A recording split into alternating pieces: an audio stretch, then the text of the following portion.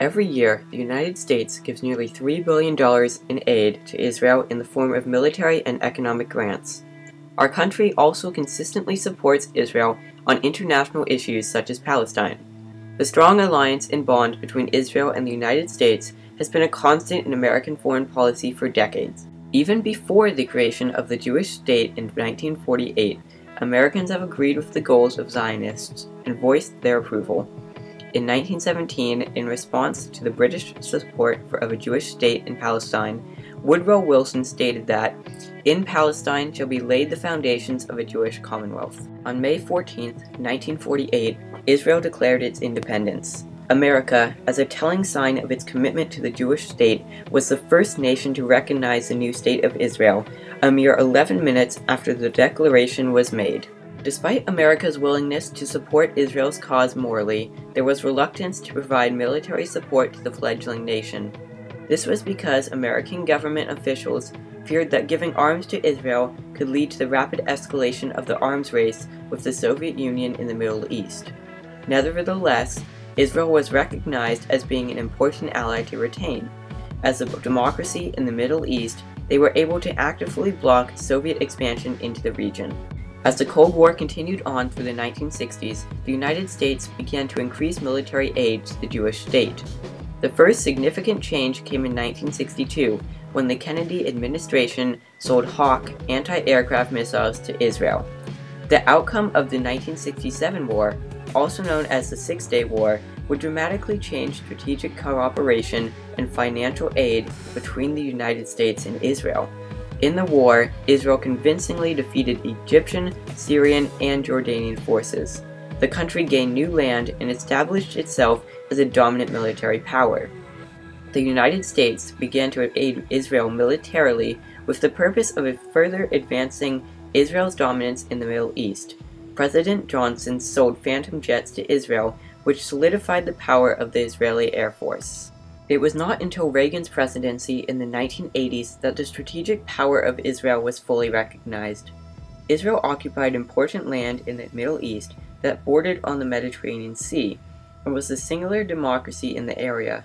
In 1985, a memorandum of understanding was reached between the two nations that reaffirmed the bond on account of the cooperation needed to deter the Soviet threat.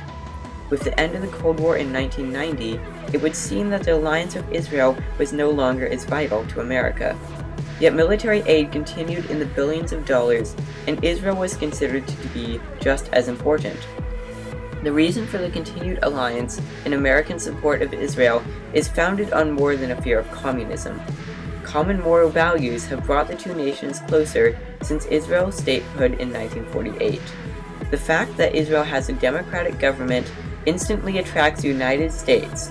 Israel also cherishes the rights and values laid down by the U.S. Constitution, such as free speech and assembly and respect for individual rights. The shared morals have created what is often described as a natural and genuine bond between Israel and America. Several presidents, including Obama, have acknowledged that common ideals give the true foundation to the American-Israeli relationship.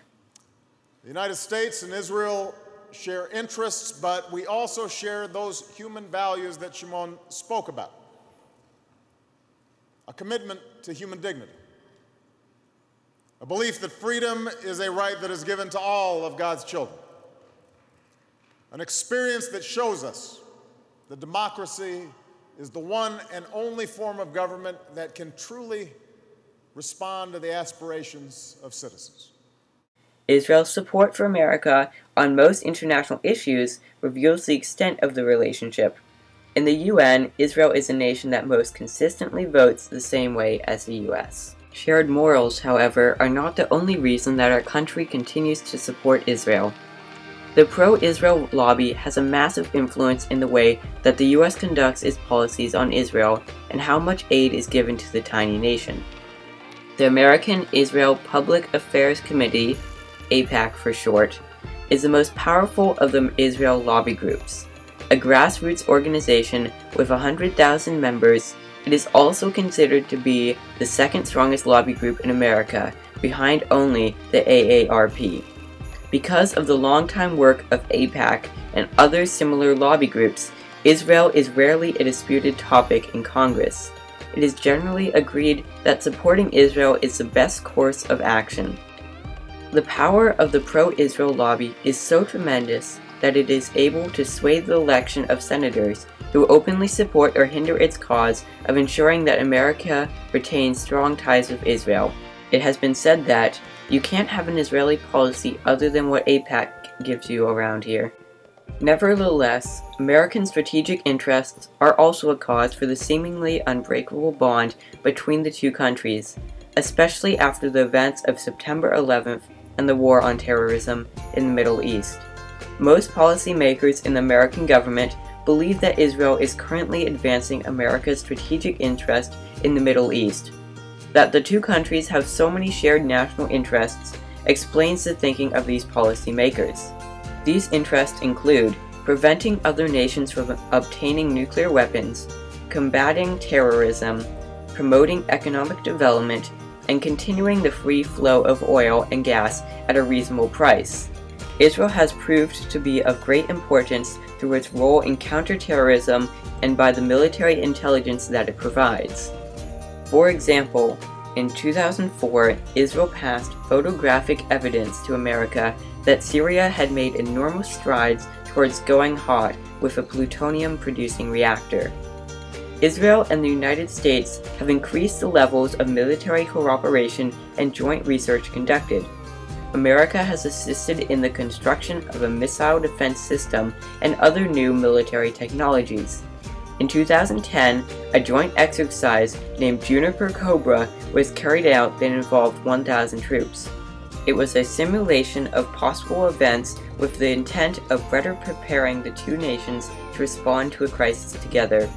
Military officials in America have stated that, with such significant change in the region, we must continue to forge an even closer relationship. The complex alliance between America and Israel has developed over the decades into one of the strongest between any two nations.